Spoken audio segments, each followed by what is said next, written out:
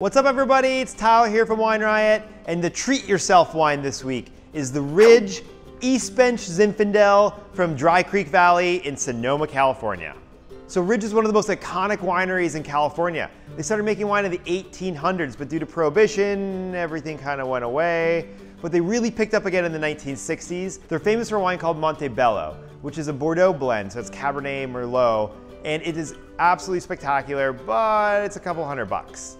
Up in the Dry Creek Valley in Sonoma, they are famous for making Zinfandel. It's big, it's fruity, it's juicy, but it's balanced. Ridge somehow does it in a way that you get all that boldness and you get all that power, but it's a little bit more refined.